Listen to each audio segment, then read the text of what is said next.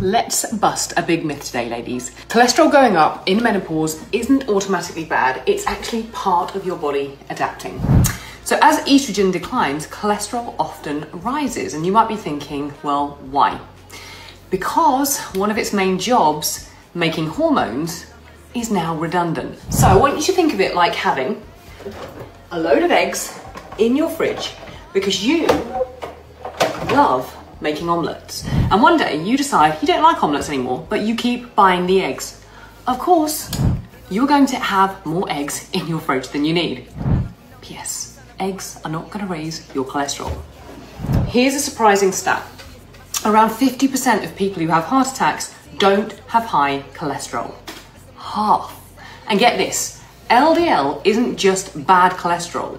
It's actually part of your immune system inside your cardiovascular system. So when LDL goes up, it often is responding to inflammation, toxins, or even infection.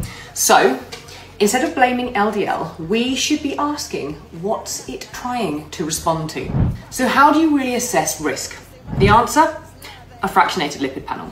So this panel breaks down your cholesterol into more precise components like LDL particles, VLDL, remnant cholesterol, and even looks at particle size and inflammation markers like hs-CRP.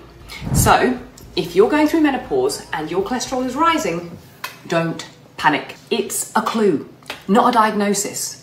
Working with functional health practitioners who understand this and don't just offer you a statin could actually save your life. Heart health after 40 isn't about chasing numbers. It's about understanding what is going on in your body. So let's get smarter, not scared of eggs.